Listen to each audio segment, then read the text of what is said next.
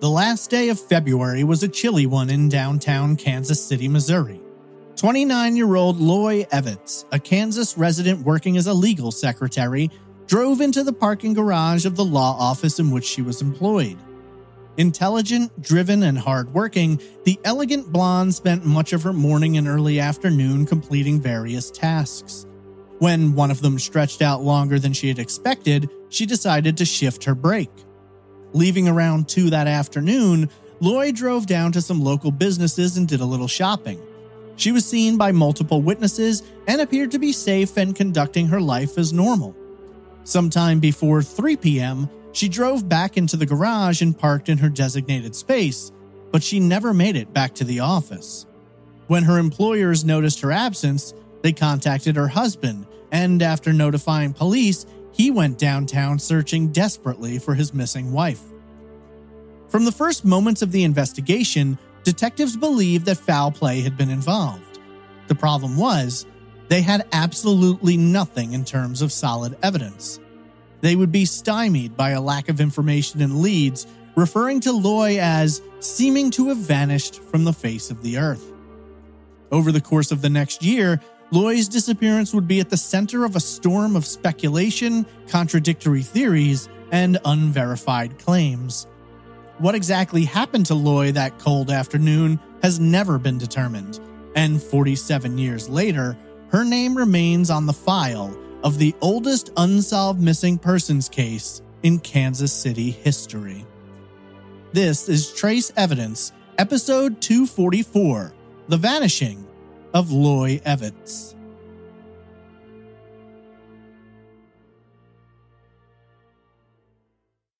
Welcome to Trace Evidence. I'm your host, Stephen Pacheco. Today we examine the disturbing and perplexing disappearance of 29-year-old wife, daughter, sister, and aunt Loy Evitts, the oldest unsolved missing persons case in Kansas City. This is episode 244, The Vanishing of Loy Evitts.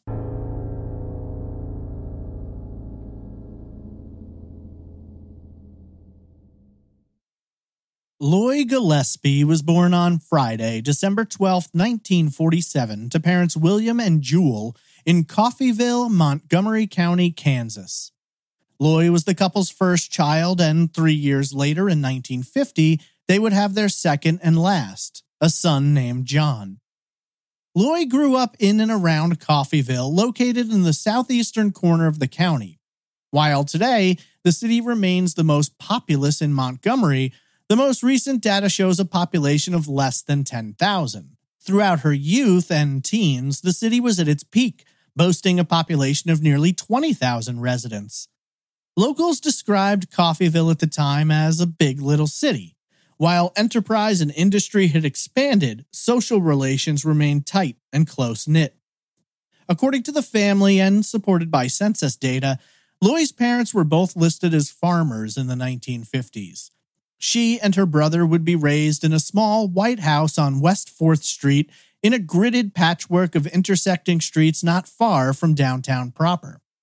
The Gillespies have been described as blue-collar, devout Christians who were very involved with the church, which, given the time and location, would put them in the majority of their friends and neighbors. When it comes to Loy herself, descriptions tend not to vary much, with several key characteristics always being mentioned. She was caring, tender, polite, smart, talented, immaculately organized, and cleanly. There appeared to be somewhat of a dichotomy as well, with many saying that while Loy was a beautiful young woman who was kind, welcoming, and friendly, she was also somewhat hampered by a deep-seated shyness which could initially put others off. Essentially, some would mistake this shyness for snobbishness, but once Loy felt comfortable and pulled down the curtain, she made friends easily and would be devoted to them for life. As a teenager, she would go on to attend Field Kinley Memorial High School, located just a few blocks from her home. Loy was extremely studious and intelligent, scoring high marks in the classroom and participating in different clubs and extracurricular activities. She entered her senior year in the fall of 1965, and according to her yearbook, She earned the award for perfect attendance, was in the French club, was secretary-treasurer of the student government, and was a candy striper, amongst other groups and clubs. Given her warm and caring nature, as the end of high school approached, she found herself drawn to the possibility of pursuing a career in nursing. 1965, as it turned out, would also be a fateful year for the young woman who would eventually meet and fall in love with an older guy.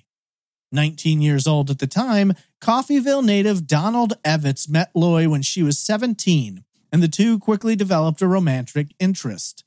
The couple went out on their first date on the evening of Thursday, November 4th, seeing the film Cat Ballou at the local theater. According to everyone that knew the young couple, they quickly developed a strong bond, and it was clear to their friends and family that they were deeply committed to one another. During this time, Don was attending Pittsburgh State University, not to be confused with Pittsburgh, Pennsylvania, located just 75 miles northeast of Coffeyville. Don would later note that during this time, the two frequently wrote letters back and forth, and on the weekends, when he had no classes, he would hop in his Firebird and drive back home to spend time with Loy. She would go on to graduate from high school in the spring of '66 and began attending college in Tulsa, Oklahoma, where she majored in nursing. 2 years later, in 1968, Don enlisted in the Army and was sent to Fort Leonard Wood, a military base located in the south-central Missouri Ozarks. Much as had been the case with Pittsburgh, Don devoted any free time and leave he accrued to traveling to spend time with Loy. Whether he was driving to Tulsa or Coffeyville, he didn't mind as long as the two could be together. He would eventually be sent overseas to serve in Vietnam, and during this time, he and Loy wrote to each other on a weekly basis. Being that he wouldn't need his car while he was away, Don allowed her to drive the Firebird, and she fell in love with it. Around this time, Loy decided to change her future plans as well, and left Tulsa to instead attend Kansas State University in the city of Manhattan, located 200 miles northeast of Coffeyville. There, she changed her major from nursing to clothing and retailing. According to friends, she decorated a bulletin board in her dorm room with pictures of Don that he would send over, as well as all of their letters. When he went on leave to Hawaii, she flew out to visit, and when he was back in the States, he spent all of his free time with her. As years passed on, the two would only grow closer, and it appeared from the outside looking in that they had, in fact, found their soulmates in one another. During her time at KSU, Loy was involved in a lot of activities and was also nominated for School Queen alongside a handful of others. Always noted as being stunningly beautiful, Loy's nomination was actually hand-picked by musician Glenn Campbell of Wichita lineman fame. Although she did not win the title, it didn't appear to mean much to the 22-year-old senior. Interestingly, while people have most frequently commented on Loy's physical appearance and attractiveness, for Loy herself, she didn't appear to be much affected by it, keeping a shy, almost demure disposition. In the spring of 1971, she graduated from KSU with honors, having earned her degree, and when Don finished up his enlistment with the Army, the two decided to make things official. On Saturday, November 4th, 1972, the 7th anniversary of their first date, the two were married in a small ceremony back home in Coffeyville. Delighted and thrilled to be together, the happy couple would only linger in their hometown for a short while before life drew them northeast, to where they purchased a small home in Overland Park, less than 4 miles west from the Kansas-Missouri border and just outside of the busy mecca of Kansas City. Their home, located along Concert Street, was a 3-bedroom, 2-bathroom bungalow built in the late 50s. The two loved the home they shared together, and immediately upon moving in, they began constructing happy memories, whether they were painting, purchasing furniture, or packing the house with antiques. Loy had a love for shopping. This is frequently reported by friends and family, and Don had a way with his hands where oftentimes she would bring home an old piece of furniture and he would proceed to fix it up and refinish it. Over the course of the next 5 years, the couple built a life for themselves. Despite having pursued a degree in clothing and retailing, Loy would end up working as a legal secretary for a couple of different law firms in the Kansas City area. Don, on the other hand, picked up work as an insurance auditor for Fireman's Fund, then located at 720 Main Street in downtown Kansas City. Though they didn't make a lot of money, the couple were happy with what they had and spent much of their time together. They might go out to a movie or have dinner out, but they weren't much into partying, and the scene wasn't really for them, with Don describing Loy as more of an introvert, a homebody. They had their groups of friends, but the two generally preferred to spend time back at the house. Whether they were working on a new antique or if Don was firing up his camera and shooting photos of his beloved wife, they just liked living their own quiet lives. By the winter of 1977, little had changed, though the couple had seen some improvements financially. Don was promoted from auditor to premium audit manager, and Loy changed jobs, getting hired on at the firm of Miller, Simmons, Moore, and Young, located then at 800 West 47th Street, placing her 5 miles south of her husband's Main Street offices. According to Don, this was the happiest time in their lives.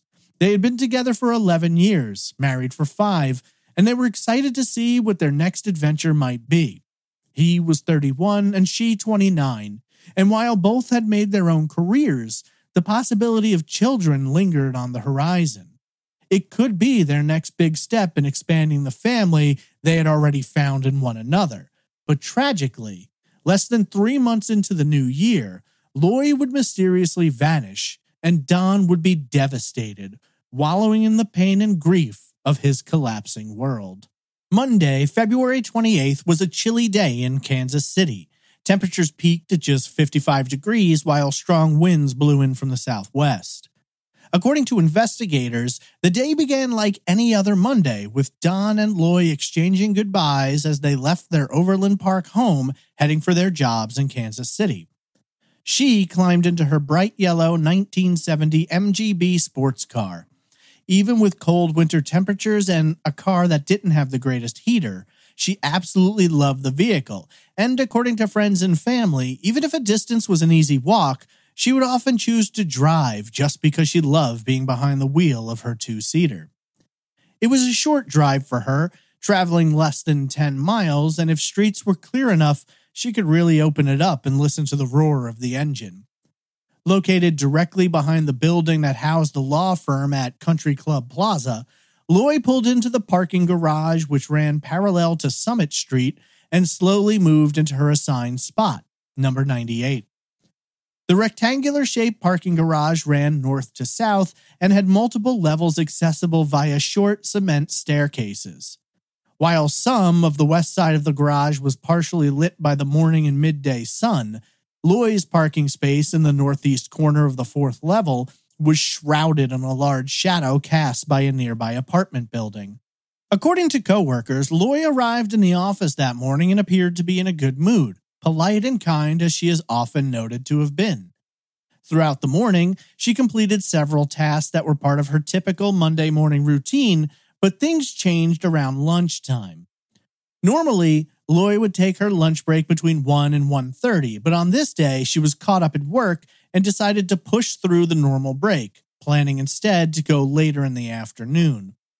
It would be reported that Loy mailed her paycheck to her bank for direct deposit and then is thought to have left for her lunch hour around 2:10 p.m., but she would never return.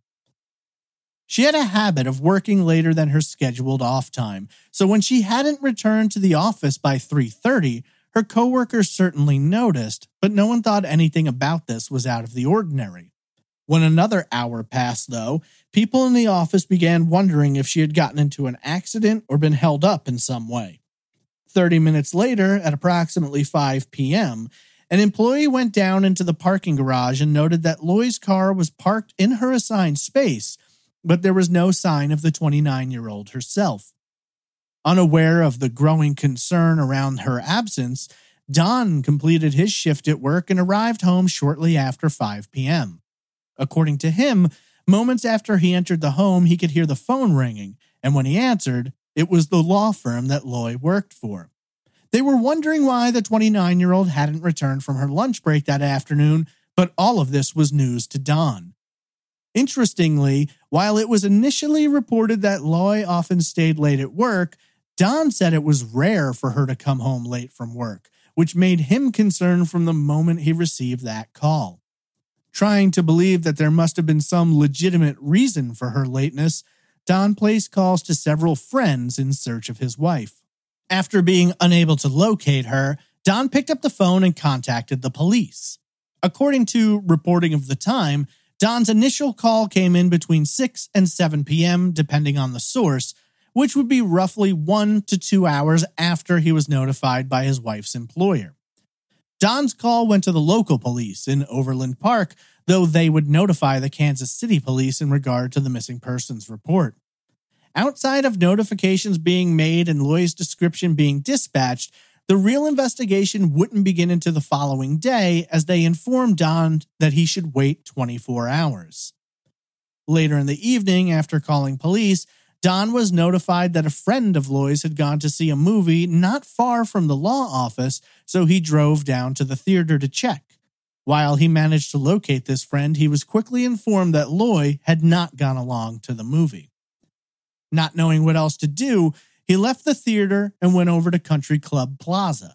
He walked around the building where his wife was employed, then expanded his search area block by block, and ultimately searched on his own for hours, later telling the Kansas City Times that he searched until midnight, at which point he decided to head home and sit by the phone, hoping for news from the police, or better yet, a call from Loy herself. Unfortunately, anytime the phone did ring, it was a friend or relative asking for an update, which at that time, there was none to give. The following day, Tuesday, March 1st, police officers kicked off the full investigation in earnest. After speaking with Loy's co-workers and Dawn, they started canvassing the area in search of Loy or anyone who may have seen or interacted with her the previous day. Sergeant John Wilson, head of the Kansas City Police Department's Missing Persons Unit, was assigned as lead on the case and quickly noted that within the first few hours, they'd managed to find multiple witnesses who had seen Loy on her lunch break, after her co-workers had seen her for the last time. It appeared that upon taking her break, the 29-year-old had traveled just a few blocks east of the office building to run errands and do a little shopping. Based upon interviews with witnesses, police managed to put together a fairly detailed timeline of events, tracking Loy's movements and interactions from the moment she left her office right up until she mysteriously vanished. I should preface this by noting that, according to old and new maps, this area of Kansas City has changed quite a bit since 1977, so store locations and even street arrangements are not precise today to what they were back then. According to investigators, Loy left the law office at approximately 2:10 p.m. and walked the short distance to the parking garage, where she climbed into her yellow MGB. She then proceeded east, parking the vehicle near the intersection of West 47th and Warnell Road, a distance of approximately 0.3 of a mile. After parking, she crossed Warnell Road in a westward direction, then turned south and proceeded approximately 450 feet to the Hellsberg's jewelry store, still today located at 400 Nichols Road. Employees informed detectives that Loy had come into the store to have a watch adjusted. It had been a gift from Dawn. After exiting the jewelers, Loy turned north and walked back up Warnell. Turning east, she walked past her parked car and entered the Rothschild's department store at 237 West 47th Street, traveling a little over 1/10 of a mile. According to investigators, she browsed through the store for a short period of time, but then left and turned back towards the west.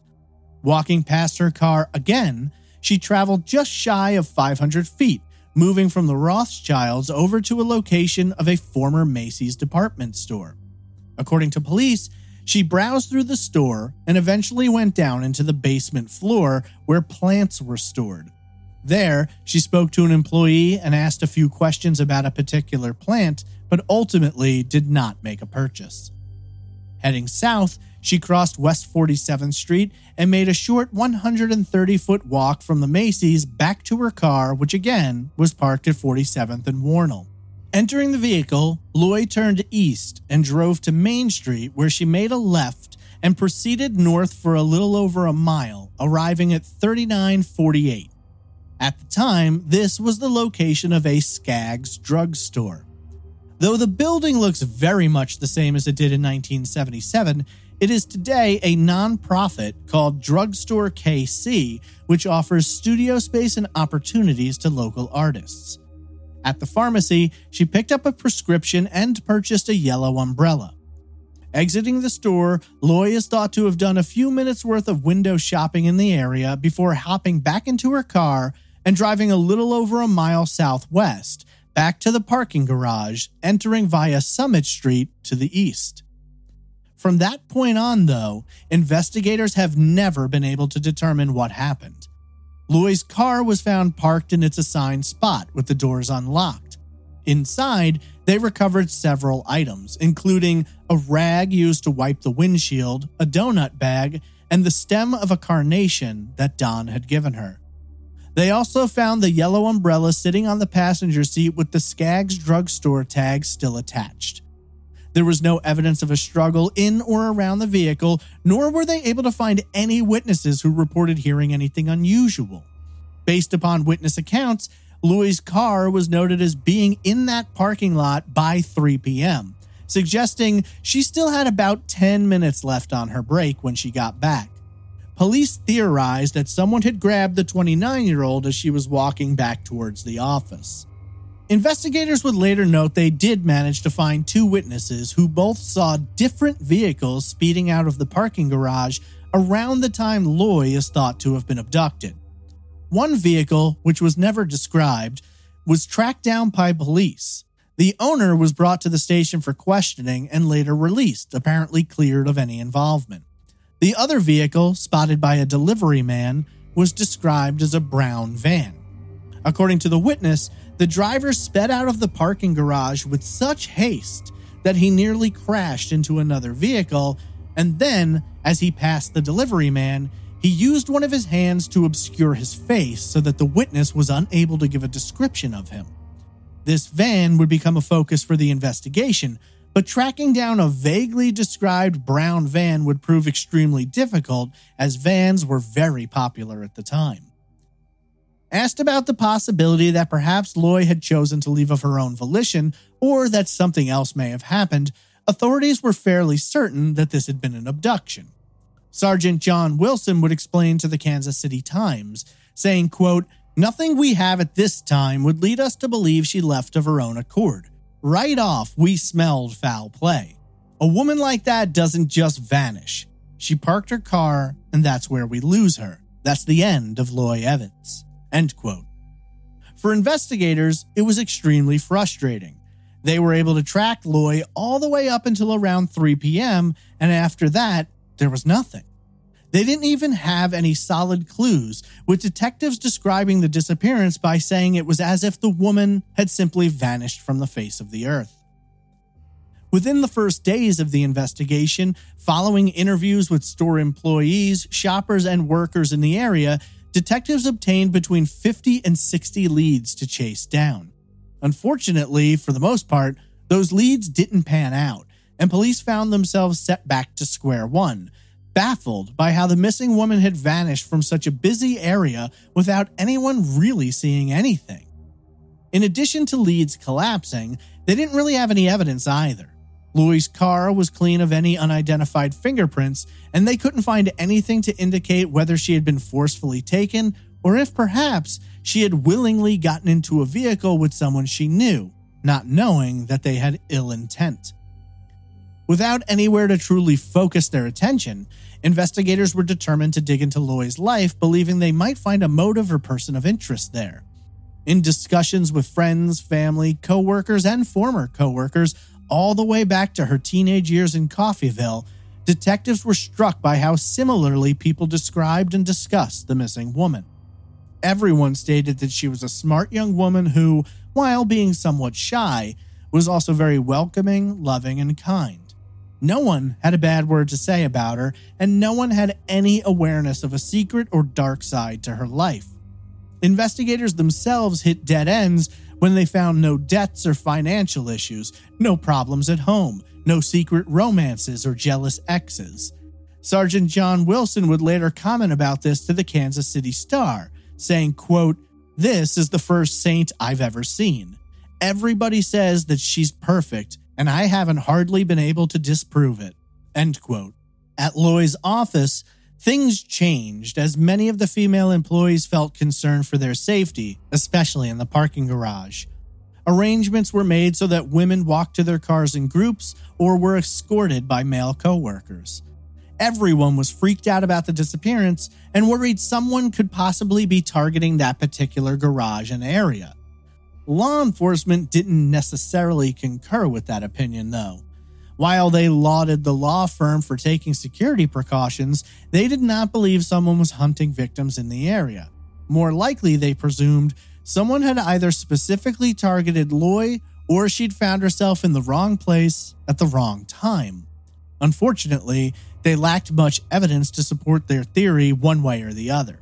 From Jump Street, they believed that Loy had been the victim of foul play, but they still needed to look into the possibility that she may have planned her own disappearance. Back at the home in Overland Park, they went through everything, only to discover that all of the missing woman's belongings had been left behind outside of the clothing on her back and the contents of her purse.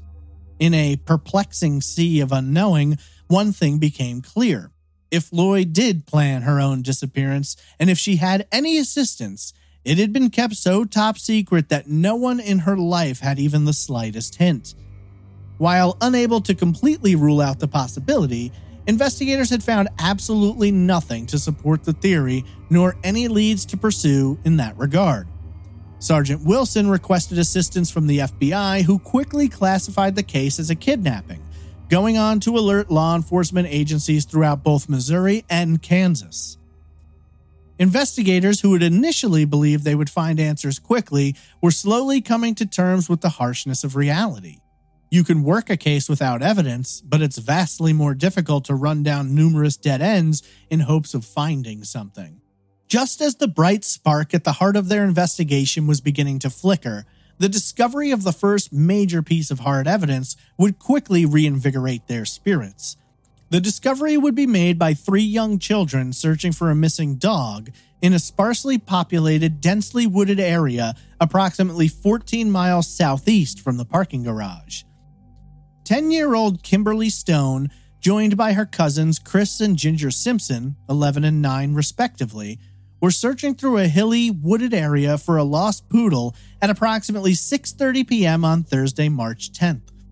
The remote area, known locally as a lover's lane, is located directly beneath the Reinhardt Road Bridge, which spans the Little Cedar Creek near 82nd. The children found the brown leather bag with a shoulder strap in the creek bed, with one side laying in the water. Unaware of the importance of what they had found, they returned to Kimberly's home, then located at 8141 Reinhardt Road, approximately 0.2 of a mile northeast from the discovery site. For you dog lovers out there, the missing poodle named Pierre was later recovered safely. Around 7 p.m., Kimberly's father, Stephen Stone, then employed as a detective for the Santa Fe Railroad, walked into his daughter's bedroom and saw the children playing with the bag and its contents. Quickly identifying real credit cards bearing Loy's name, he took the bag from the children and asked them where they had found it. After they explained, he quickly notified the local police, informing them that he believed they had found evidence in this highly publicized disappearance. This particular area was under the jurisdiction of the Lee's Summit Police Department, who dispatched officers and also notified the Kansas City Police, who in turn sent some detectives to the house. Arriving there, investigators were taken down to the area beneath the bridge, at which time they were directed to the approximate spot that the purse had been found.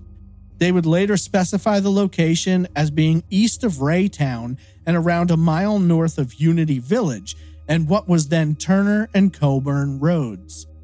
The Missouri Pacific Railroad has tracks running through the area around 50 yards to the south of the creek.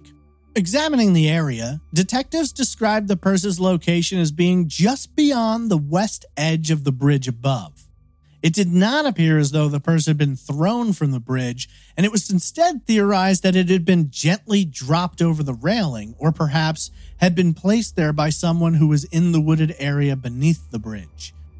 Though police hoped to search the area that night, the sun had set shortly before 6:30, and so the rural location had quickly grown dark.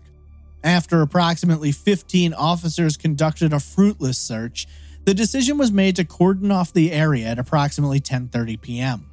A squad car was parked beneath the bridge, and the area was watched overnight with plans to launch a massive search the following day. Around 7 a.m., searchers arrived in the area. In addition to both Kansas City and Lee's Summit police officers, they were joined by more than 50 recruits from the police academy. Around 9:45 a.m., police found part of a checkbook with Don's name on it and an open pack of cigarillos, which Loy was known to smoke, lying near the creek bed.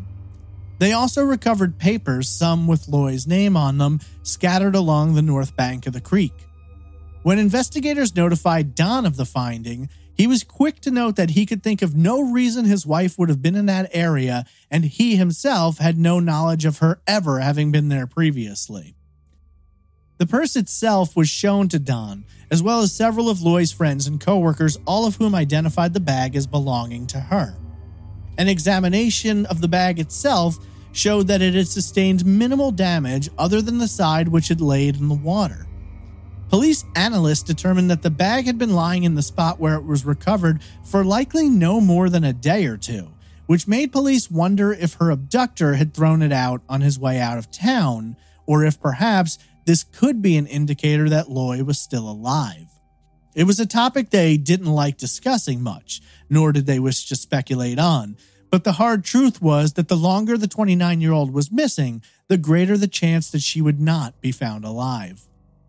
All in all, it would later be revealed that within the purse itself, police recovered prescription drugs with Loy's name on them, a pair of sunglasses, a pair of clear glasses, a Kansas driver's license with Loy's name on it, and several credit cards.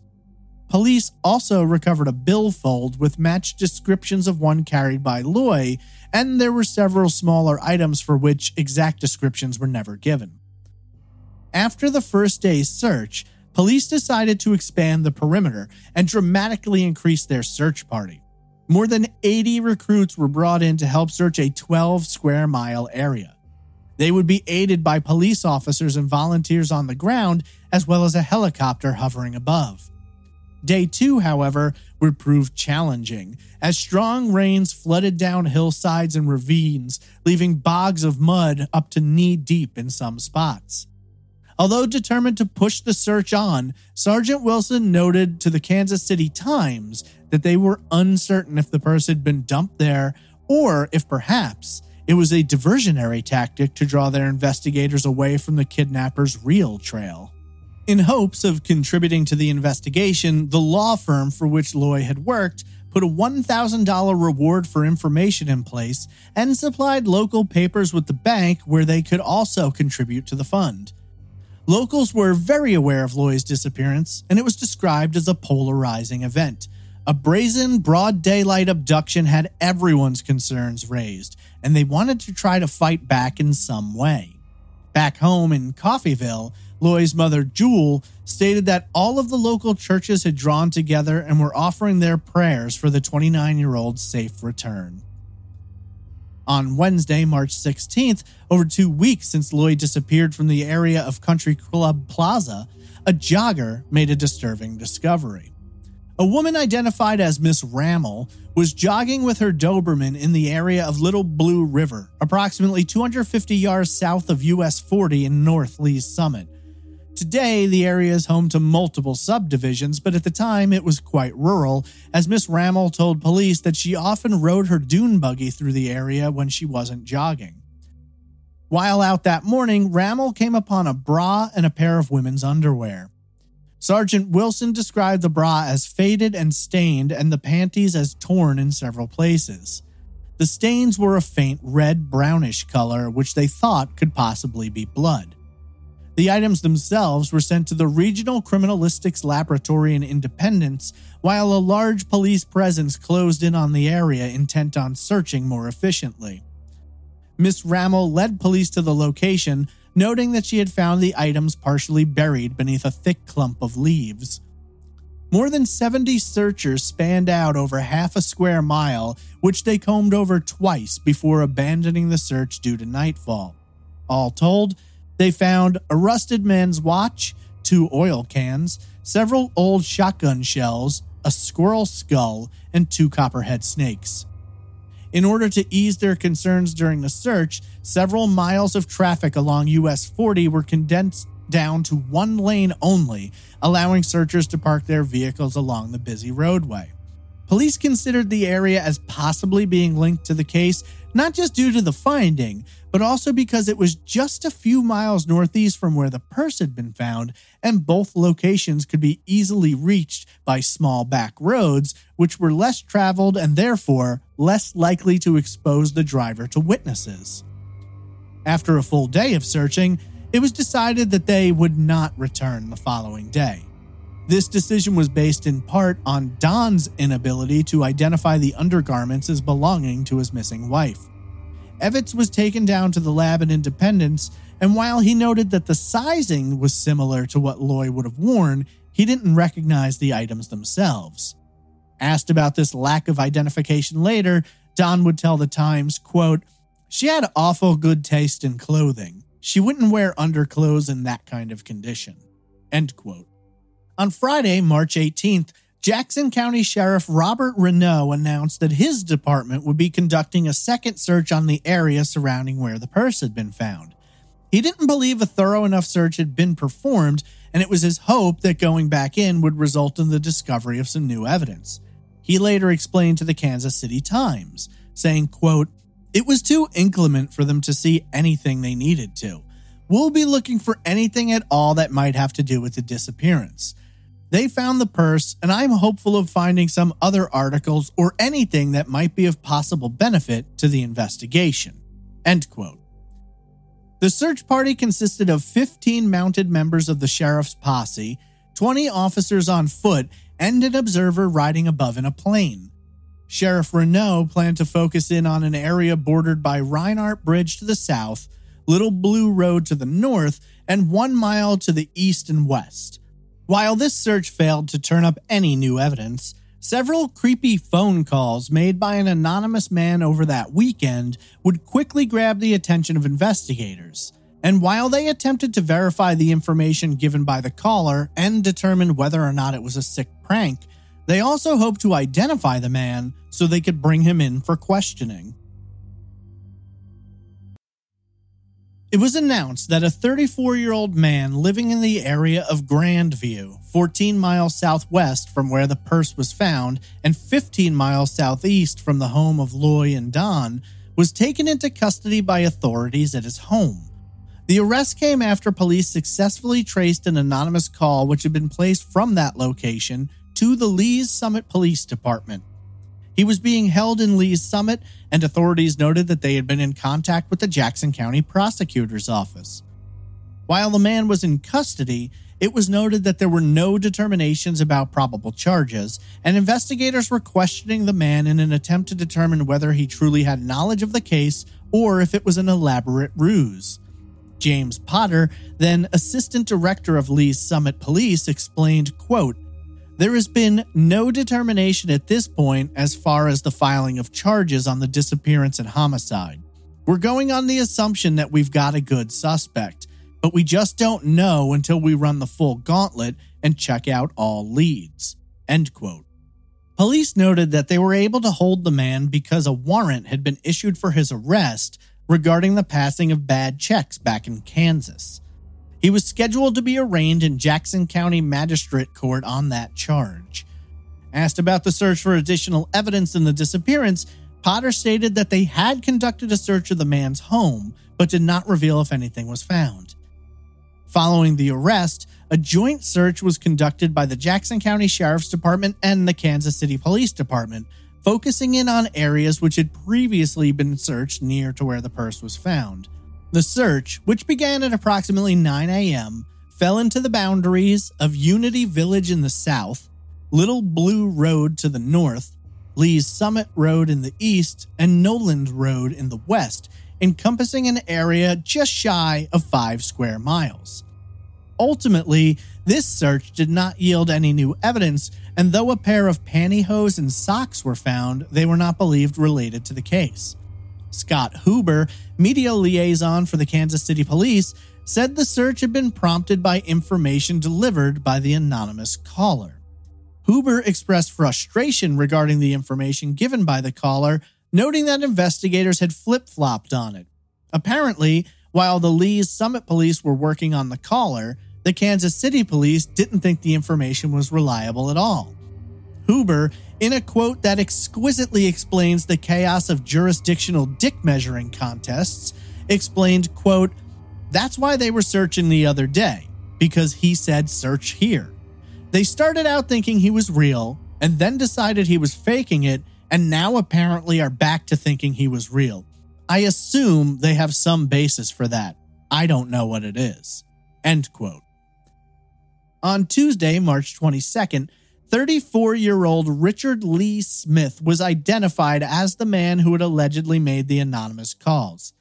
Living then at a home on East 152nd Terrace in Grandview, 17 miles southeast from Loy's home, Smith was released on his own recognizance in regard to the fraudulent check charges, and no charges related to the disappearance were filed. According to investigators, Smith placed multiple anonymous calls in which he delivered information he claimed to possess about Loy's disappearance. One call was placed directly to the Lee's Summit Police Department, while 2 others were made to local businesses. Asked why he was not charged, James Potter stated that while they could prove the calls came from Smith's home, they could not conclusively prove that he had been the one who made them. Interestingly, Potter noted that one of the places in which Smith was wanted for passing bad checks was in Overland Park, the same city in which Loy and Don lived. Reportedly, Smith made several statements alleging to know the location at which Loy's remains might be located, but following searches, nothing could be found, and it was ultimately determined that he had likely made the calls as a prank or based upon rumor and conjecture. Robert Pattison, Kansas City Police Department captain, noted that much of what the man relayed was information that had previously been published in local papers, and that additional information he provided could not be verified.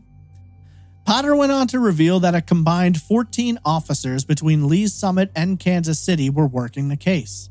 The Jackson County Sheriff's Office was also involved, and they sent 12 deputies to search through 2 abandoned houses located off Bolin Road, southwest of U.S. Route 40 and approximately 6 miles northeast of where the purse was found. Deputies found that the name Loy Evitts had been spray painted on an interior wall of the garage of one of the houses, though they could not say when the painting had been done. At the other home, they drained a cistern and searched along a half-mile stretch of Bolin Road, but found no signs of the missing woman. It was noted that the abandoned homes were in bad shape and were apparently popular locations for local teens to hang out and party. Potter stated that investigators were growing frustrated and they were approaching a standstill. Asked about any progress on the case, he said lab tests on evidence linked to Richard Smith had returned with negative results, though he would not say what that evidence was. He went on to note that without additional leads or new evidence, there was a high likelihood that most of the investigators assigned to the case would return to normal duty. Potter went on to say that they might conduct another search along a quarter-mile stretch of I-470, which was under construction at the western edge of Lee's Summit. Investigators obtained information which suggested that Loy's body had been buried in the construction zone, but foot searches hadn't turned up any signs. Curiously, this information came from Richard Lee Smith, so it's another flop back to whether or not he was telling the truth.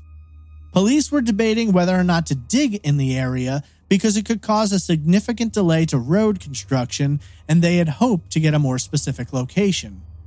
Curiously, while discussing all of this, Potter told reporters that even though nearly a month had passed, they weren't still entirely convinced that Loy was dead. A few days later, it was announced that the Kansas City Police Department would be conducting a search along the construction area of I-470. Sergeant John Wilson said that the Kansas City Fire Department loaned them a methane detector, and they were hoping it could help discover a location to dig. They were planning to probe the dirt beneath the roadbed, and if Loy were buried there, they hoped to detect methane gas, which is given off by a decomposing body. The stretch of highway to be checked was described as being 1/10 of a mile west of View High Drive, approximately 7 miles southwest from where the purse had been located. While conducting the search, investigators were overwhelmed by the scope of what needed to be done, with some referring to it as searching for a needle in a haystack. The area focused on was 1/4 mile long, 40 feet wide, 10 to 12 feet deep in some places, and covered with 90,000 cubic yards of rock and dirt fill, which was dumped there on March 1st, allegedly after the body had been placed there. Police conducted some digging with a small backhoe, the bucket of which could only handle 1/2 yard of cubic dirt at a time. Digging lasted for 3 hours on Thursday, March 24th, focusing in on areas that the methane detector indicated the possible presence of human remains. One trench they dug was described as 40 feet long and 7 feet deep. Another hole they had dug was 12 feet wide and 12 feet deep. Nothing was found at the time, with Sergeant John Wilson noting that it would be helpful for specifics, telling the Times, quote, "We're trying to make an educated guess on where to dig, and I don't think it's that educated yet," end quote. Investigators noted that while the methane detector could mean a body was there, methane is also released by decaying vegetation and can result in a false positive. In hopes of enhancing their search efforts, law enforcement also utilized search dogs, as well as infrared photographic equipment supplied and operated by Gary Compton, then president of Paralegal Services Incorporated. Compton explained that heat signatures released from decomposing materials as deep as 100 feet below the surface would show up when the film was developed, allowing police to zero in on specific spots. Though calling off the search as night fell, law enforcement stated they would return if the infrared images showed any indication that there was a body nearby. While this search was being done, more than 150 members of the Missouri National Guard made an offer to come and conduct a more thorough search of the area surrounding where Loy's purse had been found. Sergeant Wilson stated that to that point, nearly a month after the disappearance, they had utilized more than 3,000 man-hours working the case and could use more help. Much of it, though, was frustrating due to their inability to take action, with Wilson saying, quote, "The hardest part of any of this is the waiting. There's nothing you can do. If we find a body, it will come down to the hard work. The shovels, spoons, and the investigation will go into high gear. Right now, it's a waiting game." End quote.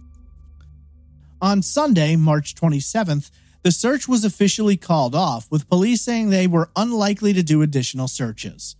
One of the infrared images had shown what appeared to be a human body, but upon digging out the area, they instead found a large rock which had retained much of its heat. The National Guard did conduct their search as well for approximately 5 hours, north of US 50 and Chipman Road in the area near the Truman Medical Center, approximately 1 mile from the purse location beneath Reinhardt Road Bridge. Some clothing items were found, though they could not be connected to Loy, and after all of that, the Lee's Summit Police announced they were pulling out of the investigation and turning all aspects of it back over to Kansas City authorities. James Potter of the Lee's Summit PD told the media that they had done a thorough job, saying, quote, "The part that we were told the body might be buried in, they really tore up. When they were through, they were satisfied that she wasn't in there." End quote. March 28th marked 1 month since Loy had last been seen, and by that point, the case was growing stagnant.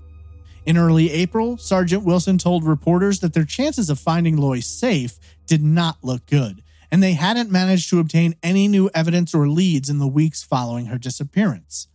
her case file had grown to be 4 inches thick. Between 200 and 300 people had been interviewed, and more than 1,000 calls and tips about the case had been pursued and closed down. Wilson stated that every body of water from Lake Jacomo west to the state line and from Country Club Plaza south to the Cass County line had been searched. They dug up cisterns and wells. They dug anywhere there could possibly be a grave or where they found disturbed earth.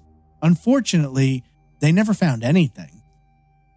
Asked about the anonymous caller, Richard Smith, Sergeant Wilson was stuck between a rock and a hard place when it came to that possibility. He told the Kansas City Star, quote, "I can't dismiss him yet. I don't have that much faith in the man's statements. I don't think that he was involved, but he could have knowledge. He could just be an anonymous caller who never thought he'd get caught. I'm upset enough about this case. I probably won't give up until I turn up something. I'd just like somebody to give me a call to say that she's alive or that she's dead. Alive, mainly. There's still a possibility she's alive, and that's the way I'd like to find her." End quote. Wilson went on to say that Smith had claimed responsibility for Loy's murder during the calls, but when confronted during interrogation, he denied any involvement. Sadly, at this point, the investigation slowed, and the case began growing cold. Saturday, May 28th, marked 3 months since the 29-year-old had mysteriously vanished from her employer's parking garage. Little had been learned to that point, and Sergeant Wilson had spent much of his time trying to track down any new information. He packed boots and a shovel into the trunk of his car just in case he might need to dig somewhere. He tracked down a stripper who bore a striking resemblance to Loy, but was able to confirm she was a different person. Wilson said that, to that day, the best lead they possessed was the witness account of an unknown man speeding out of the parking garage behind the wheel of a brown van. However, they still couldn't identify the man, nor could they find the van. Both in the police department and in the lives of those who knew and loved Loy, the overwhelming sentiment was that she was dead and would likely not be found. Wilson refused to fully accept this, later telling the Kansas City Star, quote, "It's gotten down to the point where we've run everything out. Everybody who knew her takes it for granted that she's dead. I'll probably keep my interest going for some time or until I reach the same conclusion." End quote. 2 months later, in late July, the partial remains of an unidentified woman were found by a marina owner on the North Little Rock side of the Arkansas River, approximately 400 miles south from Kansas City. The remains, described as only a lower torso from the waist to the ankles, were considered as possibly being Loy due to the fact that estimates of height and weight matched the victim, and she appeared to be dressed in similar clothing to what Loy had last worn. Police said the body was estimated to have been in the water for 7 to 10 months, which would put it outside of the range for Loy, but they weren't absolutely certain. William Livingston, a detective in Kansas City, was sent south on Wednesday, July 27th to speak to investigators and to bring photos and hair samples for comparison. Just a few days later, the body was ruled out. Reportedly, the clothing did not match what she had last worn. The body appeared heavier and was thought to have belonged to an older person, and both photos and hair samples did not match. Captain Robert Pattinson would later tell the Arkansas City Traveler, quote, "We feel certain it is not her. There are enough dissimilarities to make us sure." End quote. While the discovery had brought the case back into the headlines, it quickly fell back out as detectives remained without solid leads or evidence to pursue. Sergeant Wilson stated that, in the beginning, they received around 20 calls a day with tips, but now, months later, they only received calls once in a while, and usually, the information was run down and quickly ruled out. Asked about the status of the case 1 month later in late August, Sergeant Wilson replied that while he was dedicated to finding Loy, everything had slowed and was mostly frozen in place. When asked for a similar case that came to mind, Wilson replied, quote, "Maybe Jimmy Hoffa," end quote. He went on to explain, quote, "Of course every large city has its own Miss Evitts type case. We have people every day that for some reason vanish off the face of the earth. People never know what happened to that person unless they've been standing in their shoes. Most who disappear want to disappear." End quote. Wilson noted that he had returned to that quarter-mile stretch of I-470 that had been searched in March. Upon this second search, even more sensitive infrared film was used, but returned the same negative result. Though he couldn't prove it, Wilson believed that if Loy had been murdered, her body would be found somewhere in the area. He continued to follow up on unidentified bodies found throughout the country, but in his personal opinion, he believed the answer lay close to home. During this discussion, Sergeant Wilson revealed new details about the investigation which had not previously been made public. Firstly, he noted that they had struggled to obtain copies of Loy's fingerprints. Apparently, the 29-year-old was so meticulous that she had a habit of wiping down everything she touched. They checked the cosmetics case in her work desk and found it had no prints. They examined her car, but again, no prints, and the same was true of her typewriter. In hopes that she might have typed something that could give them some insight to her disappearance, they pulled the ribbon at her office desk and examined it. What they found was a professional letter written for work, followed by a cryptic stream of random numbers and letters. They would later find out in the days following her disappearance that one of the law firm's partner's children had sat at her desk and punched the keys for entertainment. Strangely, Wilson said that both Don and Loy had some indiscernible fear about something bad happening to her in the days and weeks leading up to her disappearance. Don told police that he experienced a dark feeling, like one he'd had in Vietnam before combat led to the death of a close friend. He worried about Loy shopping by herself for too long and told her that she needed to be more careful when she was out on her own. Don told investigators that Loy herself had been shaken by a growing sense of fear and dread, indicating that something terrible would happen to her. He explained, quote, "She had kind of a premonition about a week before this happened. She said she was going to die. She came back and told me what cemetery she wanted to be buried in." End quote. Asked about the possibility of Don himself being involved, Wilson was dismissive. Though he did not give much information, he relayed that investigators were very convinced that he had not been involved. He cooperated fully with the investigation, was at work during the time of Loy's disappearance, and had voluntarily sat for a 3-hour-long polygraph examination, the results of which confirmed to police that he had no idea what could have happened. Don himself noted that there were those who believed he was involved, and he understood that perspective, but he argued anyone who was close to either he or Loy and knew their relationship would never think that for a second. Over the course of the next year, the case grew quiet. Don struggled to keep his life together, finding that friends slowly pulled away as they were unable to deal with the situation. While they married, had children, and moved forward, Don was stuck reaching back for a past that was forever unattainable. He couldn't decide what to do. At some points, he thought of selling the house and moving away, but ultimately decided against it. He struggled as, on the one hand, the house kept him feeling close to Loy, but on the other, he couldn't help but jump up every time he heard a car approaching or the phone ringing, wondering if she was somehow finally coming back to him. He was tormented by prank callers who rang him in the middle of the night to claim they had information, that Loy was alive, or that they had grisly details of her murder to reveal. Even some who had the best of intentions would push him into a depression, with both friends and coworkers frequently asking for news and updates that had never come.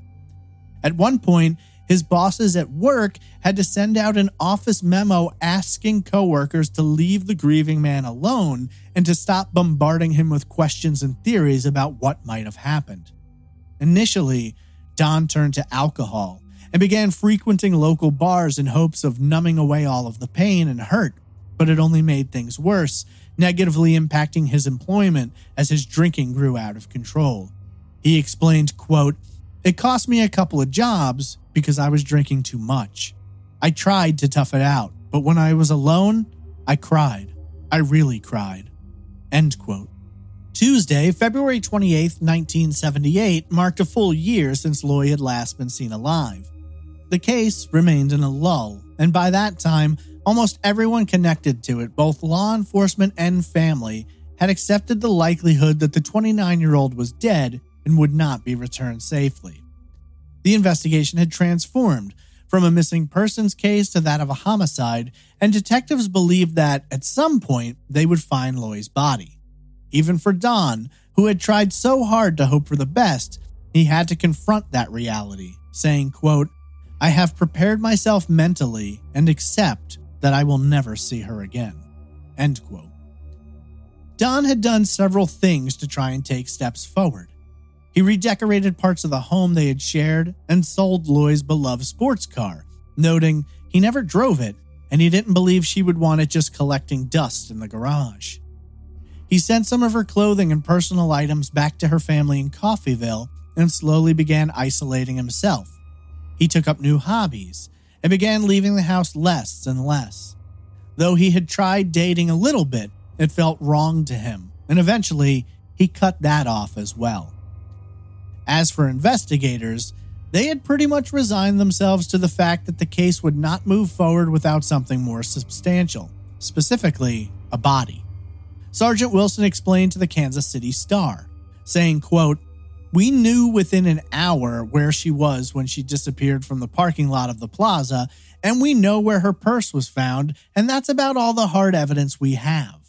I suspect she is buried in a shallow grave somewhere in the area where her purse was found, but if you don't have a body, you don't have a homicide." End quote. Following the passing of that first year, time began to proceed more rapidly. Discussion of the investigation, media coverage of the case, and calls about Loy dried up. There were flashes of possibility here and there. Several bodies found in and around the areas searched previously would stir up talk about Loy, but she was ruled out every time. Each time, Don was contacted and told to brace himself, only for it to be a false alarm. In the mid-'80s, at the height of speculation circling around the claims of killer Henry Lee Lucas, it was thought that he could have been involved, but he was ruled out when evidence contradicted the possibility, and the confession killer himself denied any involvement. In 1984, following the required passage of 7 years, Don had Loy legally declared deceased. He would then go on to file a lawsuit against the insurance company, which did not wish to pay out her total death benefit due to the fact that her body was not recovered, a battle Don would ultimately win. The law firm in which she had been employed, that of Miller, Simmons, Moore & Young, established a scholarship in her name for the education of law enforcement officers at Rockhurst College. The last time there was much discussion of Loy or the case came in February of 1987, which marked a full decade since the 29-year-old had last been seen. While Don declined to tear open old wounds for an interview at that time, Loy's mother, Jewel, 75 then, agreed to share her thoughts. In her mind, her daughter was stolen away by a monster without a name or a face.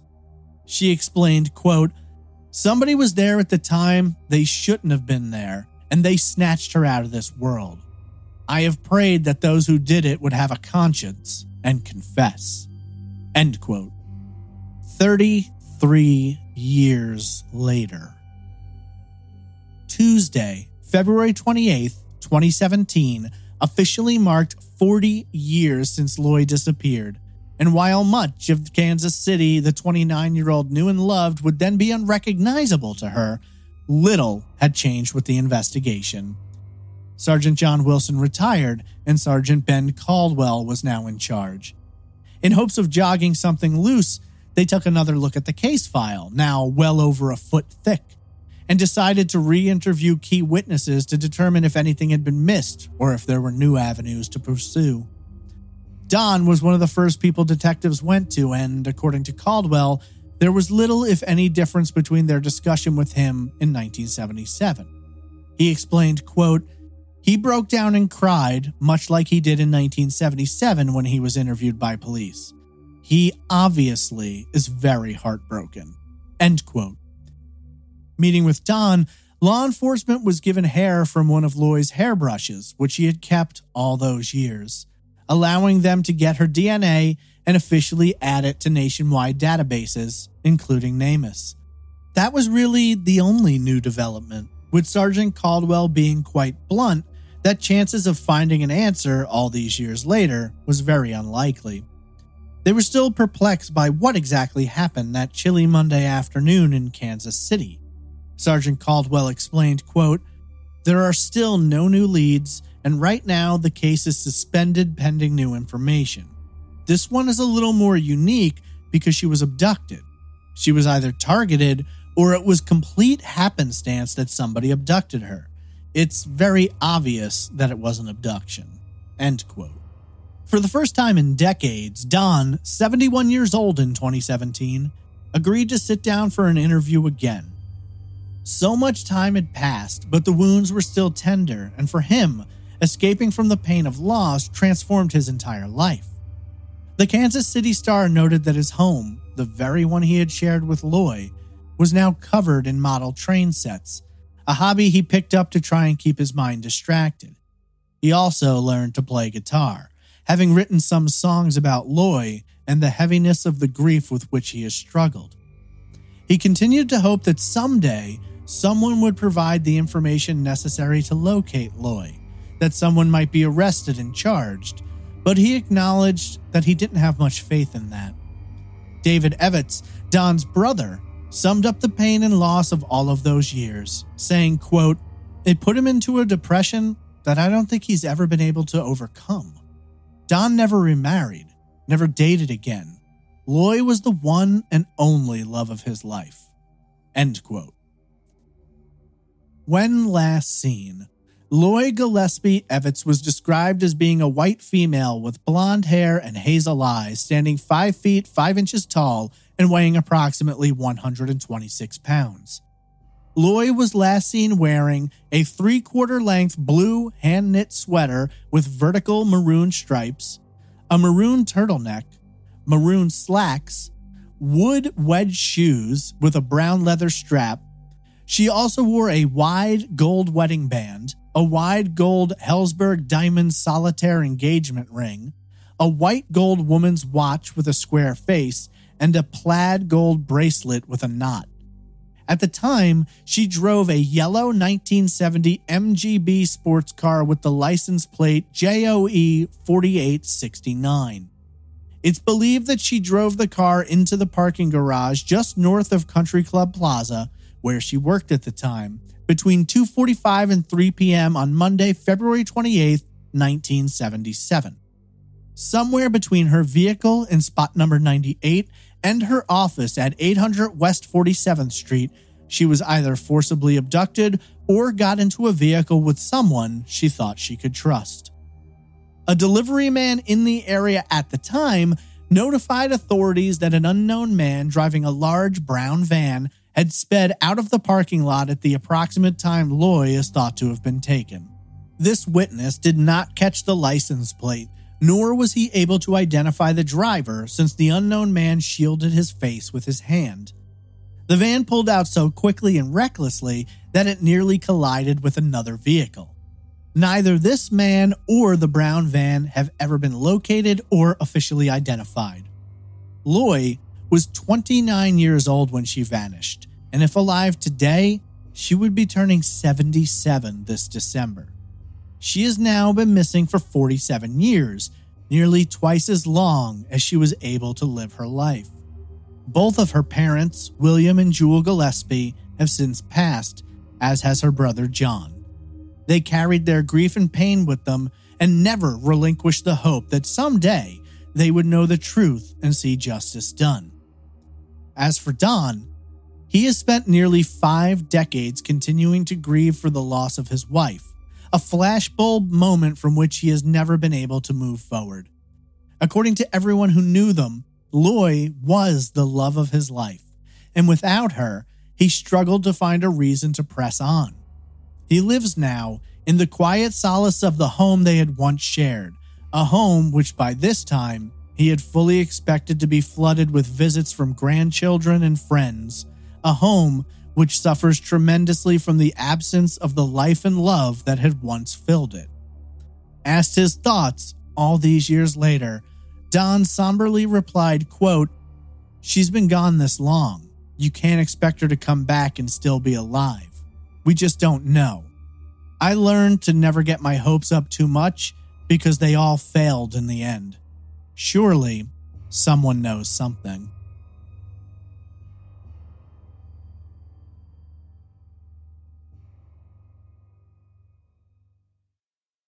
The investigation into the disappearance of Loy Evitts is simultaneously filled with a lot of information but bereft of solid, reliable evidence.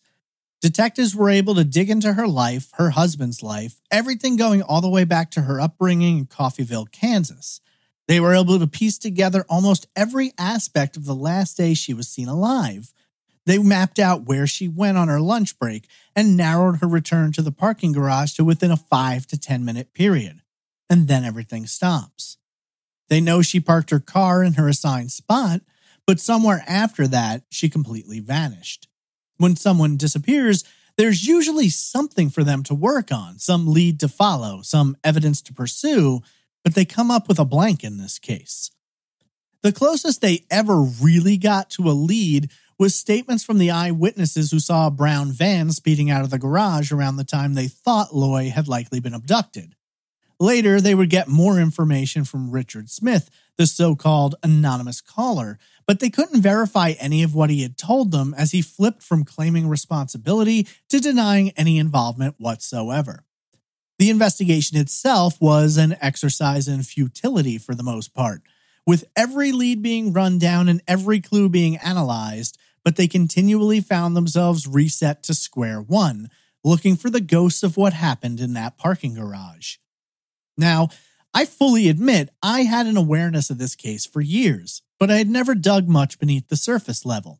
When I dove into the research, I was under the impression that I would come out on the other side with a fairly decent idea of what most likely happened. That's true of most cases I've covered. I generally have my own opinion of what probably occurred, but at least in this instance, much like the investigators, I don't have real solid clues to work with. I mean, sure, it seems likely that Loy was abducted, but when you go down to the motive and the suspects, there's nothing there. You have a likely crime, but no one to point the finger at, and as a result, that makes it pretty difficult to analyze the theories, but we're going to give it a shot anyway. The first theory, and by general consensus the weakest, is that perhaps Loy left of her own volition and was either assisted by others or orchestrated and pulled off this disappearance without telling anyone. In a lot of missing persons cases that are severely lacking in terms of evidence, this is a theory that is proposed on a basis of, essentially, anything is possible, so maybe this was all part of a plan. While there have certainly been cases over the years in which someone disappeared for years and was later found alive and well, having chosen to do so, those instances are very rare. Usually they involve more than someone simply walking away. We know for a fact that Loy didn't take any of her personal belongings, she never accessed any of her bank accounts or personal funds, and no one in her life had any reason to believe she would ever run off. What I think makes this the least likely is that, in the hours leading up to Loy's disappearance, she's spotted by multiple people. Store employees, other shoppers, people out on the street. She was easily and quickly noticed. It's somewhat difficult to believe that less than 20 minutes after being spotted by multiple people, she would suddenly become a ghost that managed to escape from the parking garage seemingly without another vehicle, but no one saw her during this time. Her image, her description was broadcast on the radio, local news stations, and flyers were put up all over the area, but no one saw anything after around 2:45. It's not to say it's impossible that Loy got away unnoticed, or perhaps utilized some type of disguise, but now we're getting into an area that feels less and less realistic. Police dug into Loy's life, and they couldn't find anything that might suggest she wanted to get away, nor anything she might be afraid of. She had no financial problems, no secret rendezvous, no hidden relationships or activities, at least that they could find.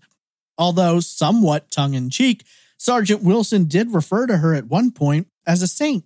Obviously, no one is a saint, but she appears to have walked the straight and narrow to a degree where if she ever did step outside of that box, nobody knew about it.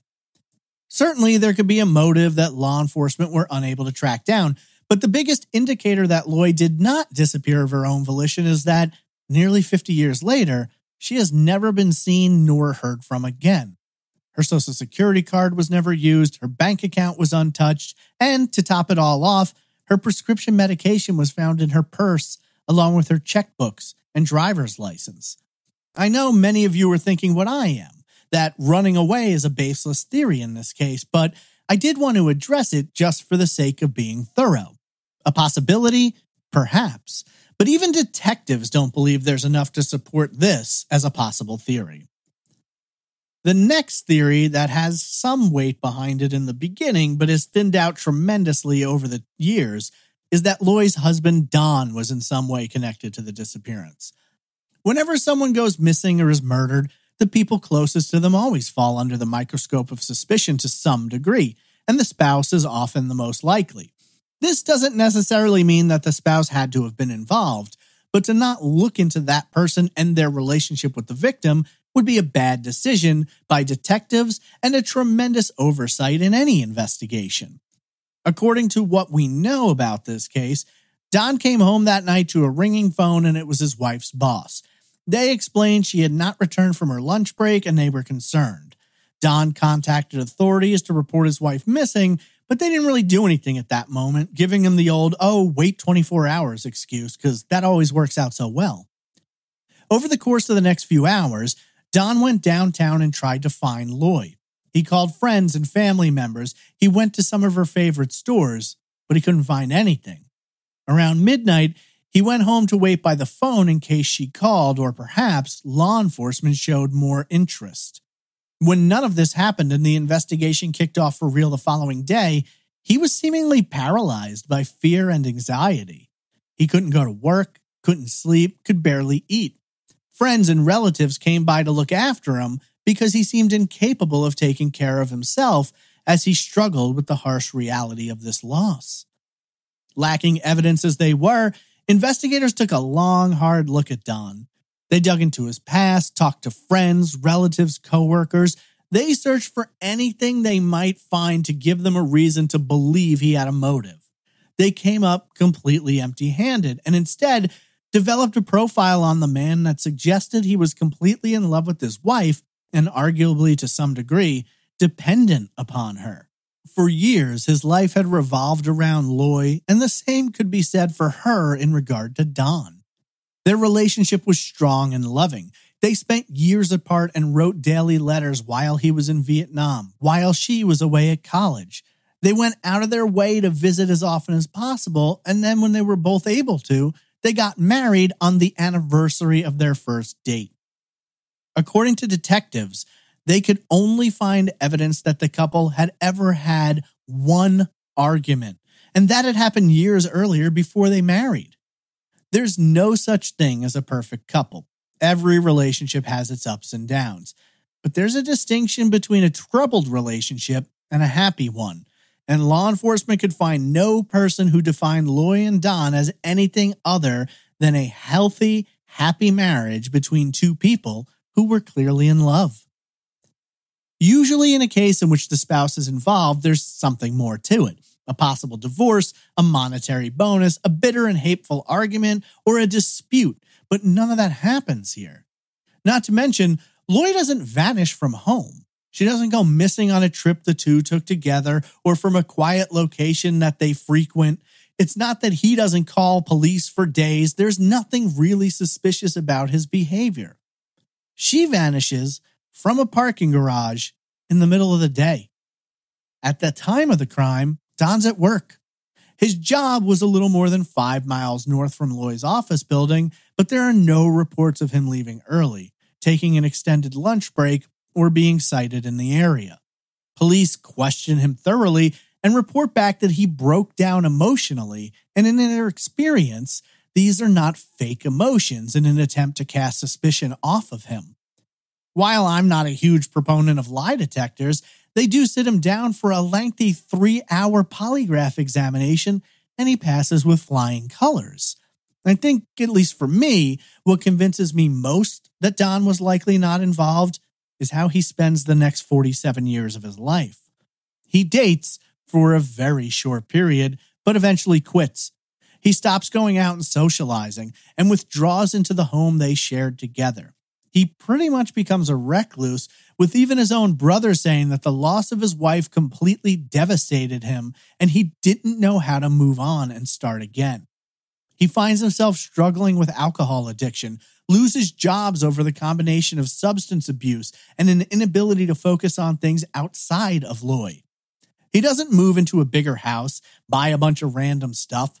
He doesn't appear happy in the slightest. And while there is a life insurance policy on Loy, there's also one in him.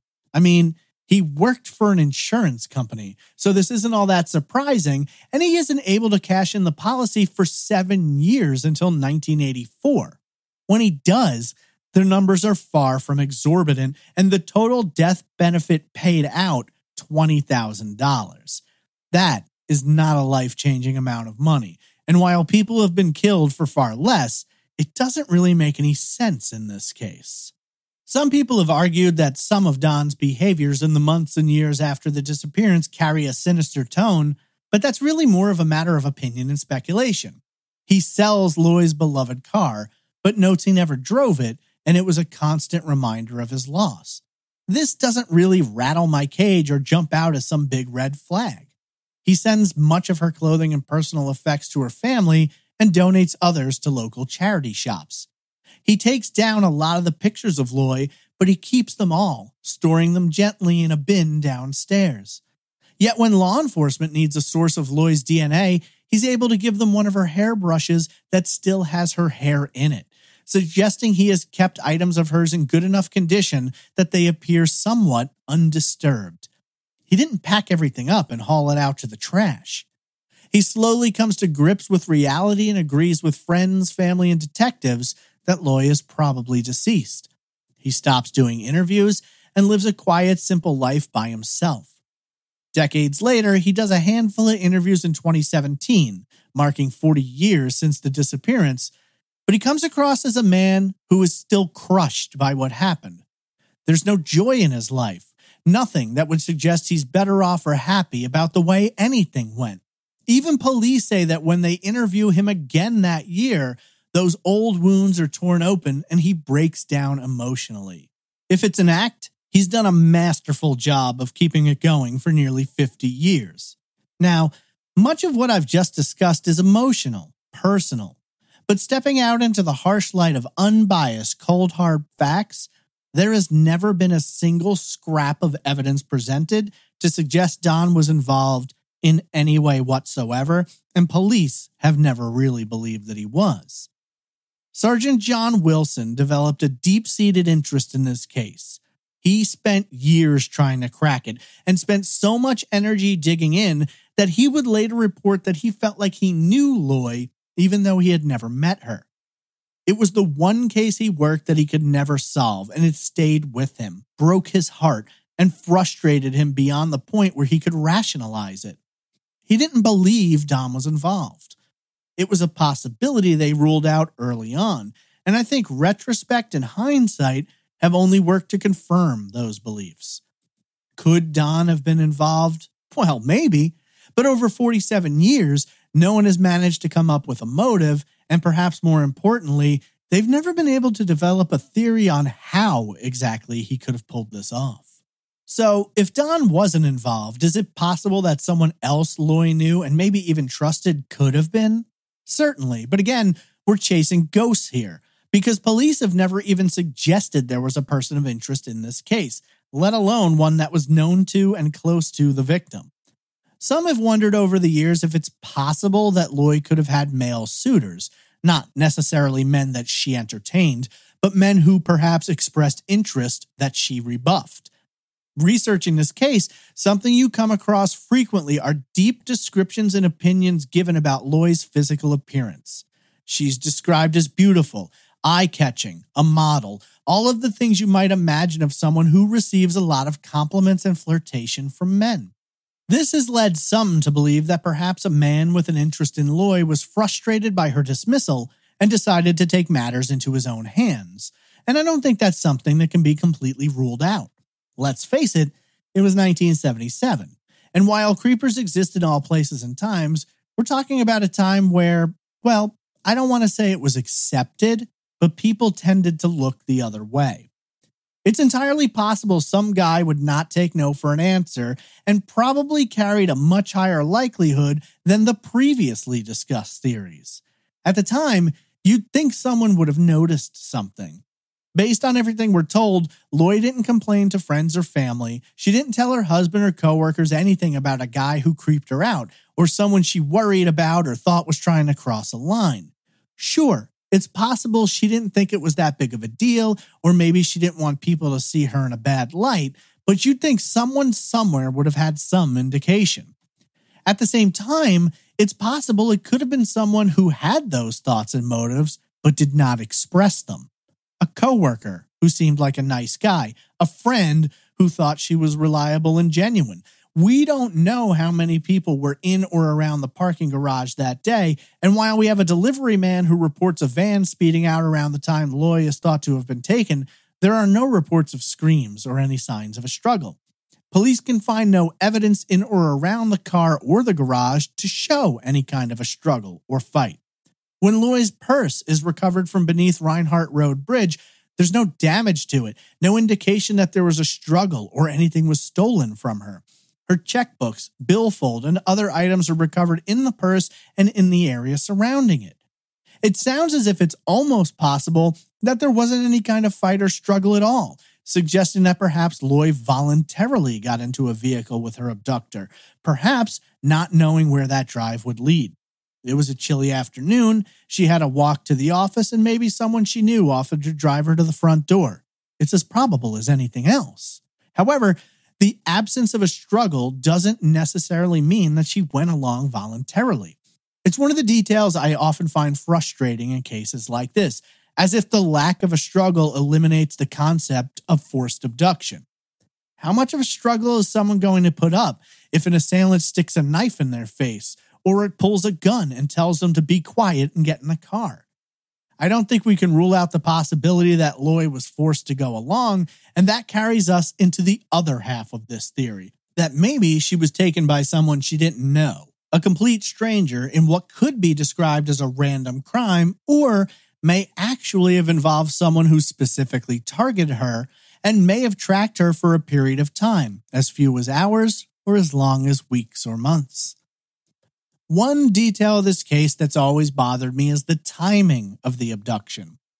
Loy normally took her lunch between 1 and 2 p.m., but on this day, because she's finishing up work, she doesn't leave until after 2. Her movements over the course of the next 45 minutes or so are well established. We know where she went and what she did. During none of her lunch activities are there reports of her being with anyone else. Everyone seems to say that she was her normal, quiet, but polite self, and they saw no indications that she was concerned or in any danger. Some have theorized that someone might have executed a planned abduction that day, and while I don't necessarily disagree, the shifting of her lunch break had to have thrown a wrench into any plans.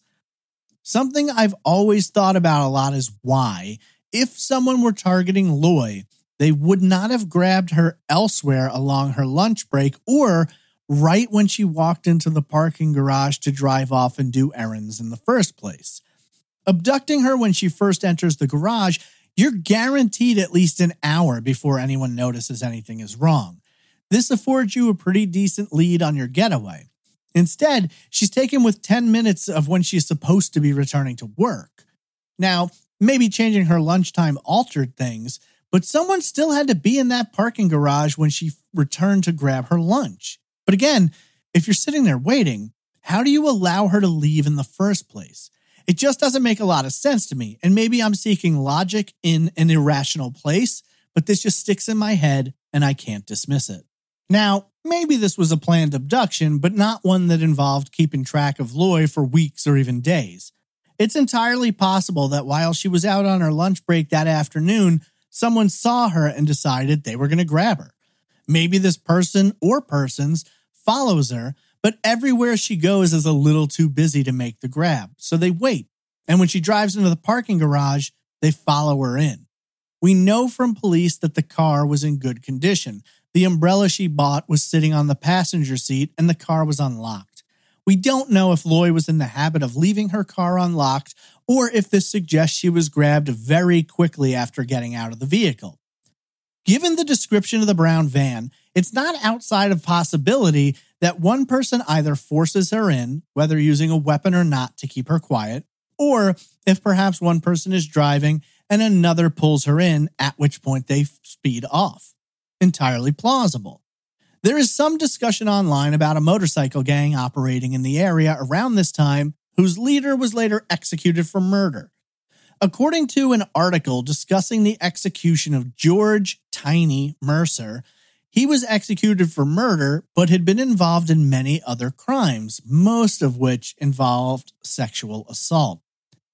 According to a timeline established by law enforcement, Mercer participated in the gang rape of a 17-year-old in July of 1978. 1 month later, in late August, he rapes 22-year-old Karen Keaton, strangles her to death, and hides her body in a wooded area. Keaton went missing after working a shift at the Blue 7 Lounge, 11816 Blue Ridge Boulevard in Kansas City. This is a location that, by car, is just over 10 miles from where Loy's purse is recovered. Not only does Keaton vanish from the parking lot of her job, but her car is left behind in good condition, unlocked. Factor in that Keaton shares physical similarities with Loy. She is described as 5'7", 120 pounds with blonde hair and blue eyes. She disappears 19 months after Loy, but her body would actually be recovered. Keaton's remains were found in October of 1978 near the intersection of 207th Street and State Line Road, approximately 22 miles south from the office where Loy was last seen and 15 miles from where Keaton was last seen. Mercer was ultimately charged with capital murder, found guilty, and executed in 1989.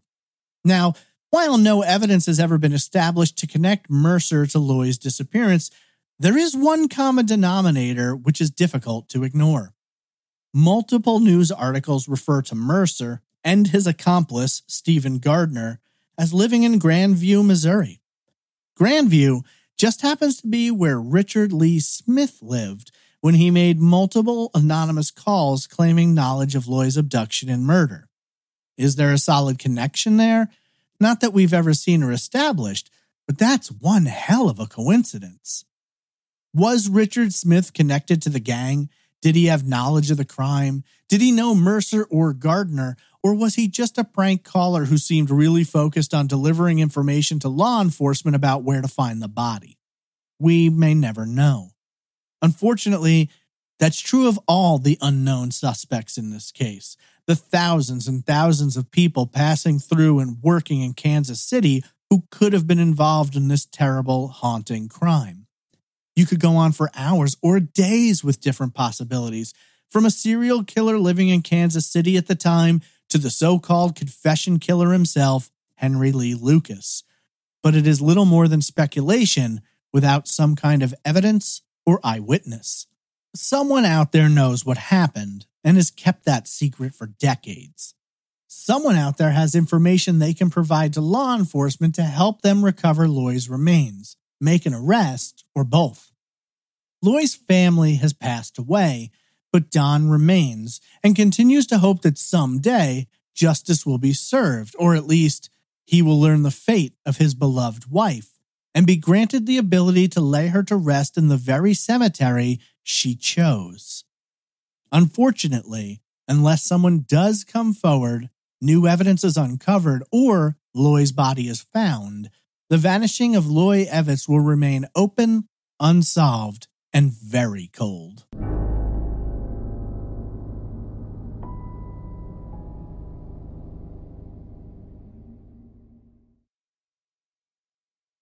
If you're looking for more information about the vanishing of Loy Evitts, there are many forums and newspaper archives which have detailed the case. For this episode, both the Kansas City Star and Kansas City Times were the most helpful. If you have any information about the vanishing of Loy Evitts, please contact the Kansas City Police Department at 816-234-5136. Her case number is 00-J81177.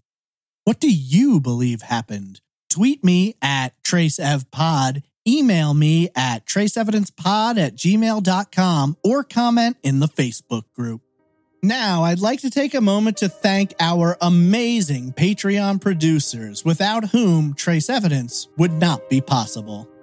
Andrew Guarino, Ann M. Bertram, Brutalist, Christine Greco, Crystal J., Danny Renee, Dierthy, Denise Dingsdale, Desiree Laro, Deani Dyson, Jennifer Winkler, Justin Snyder, Kara Moreland, K.Y., Lars Jensen Fangel, Leslie B., Lisa Hobson, Melissa Breckheisen, Nick Mohar Schurz, Roberta Jansen, Ruth, Stacy Finnegan, and Tom Radford.